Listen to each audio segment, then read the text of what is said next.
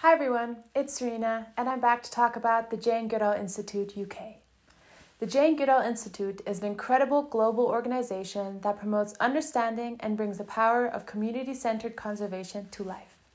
We had the great privilege of talking with Jane Goodall about their conservation work and the project that will benefit from our crowdfunding campaign on Indiegogo. This is the Chimp Eden Project, which was established in 2006 to provide a safe environment, care, and enrichment for orphan chimpanzees, and is the only chimpanzee sanctuary in South Africa. So, Dr. Jane Goodall, it's now almost 60 years since you began your pioneering work with chimpanzees. Looking back, what do you consider to be your most important achievements? When it comes to studying chimpanzees and that part of what I've done, I think the tool using and tool making was highly significant, simply because at that time, scientists believed that humans and only humans used and made tools.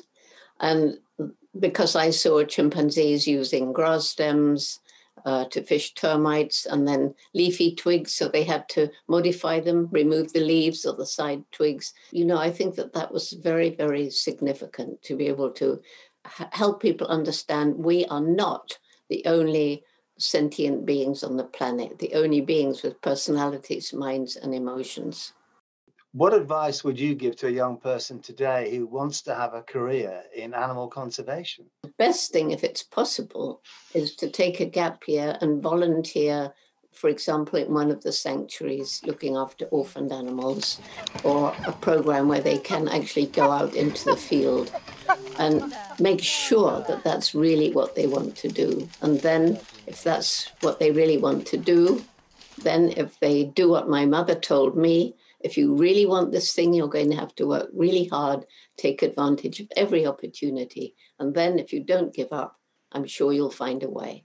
Now, we know that chimpanzees are our closest cousins now, which we didn't before, and they share about 98, 99% of our genes. Looking back, though, when did you first recognize this close connection, and in what way was it evident? When I got into the field, kissing, embracing, holding hands, patting one another, same context we do it in.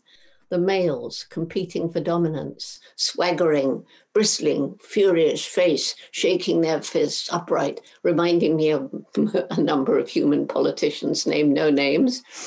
And the long-term family bonds I gradually got to understand between mothers and their offspring. They have a dark side, like we do. They're capable of violence, even a kind of war, but also love, compassion, and true altruism, when one individual will help another, even though that individual is not genetically related, as far as we know. Well, now, the TV drama series Nariko's Voyage, produced by Max Robinson, has an animated chimpanzee called Aristotle as a co-star. And as you know, the idea is to raise money for your institute, the Jane Goodall Institute in the UK. How do you feel about this news? And is there a particular project you'd like to support with this money? Well, first of all, I feel immensely grateful because we're always needing money for our various projects in Africa, our project with young people in the UK, and our sanctuaries. So to have a company that's dedicating profit to us is fantastic news. It's also showing a confidence in us, which wouldn't be there if we weren't doing a good job. So I think it sort of boosts your morale a bit. And as for the project, we support a chimpanzee sanctuary for orphaned and confiscated chimpanzees in South Africa. These chimpanzees are confiscated from people who think they make good pets, or confiscated from the illegal wildlife trade.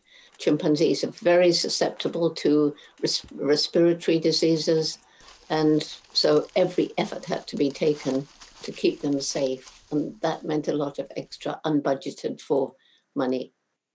Dr. Jane Goodall, it's been an absolute pleasure talking to you. Thank you very much. Well, great talking to you as well. Thank you so much.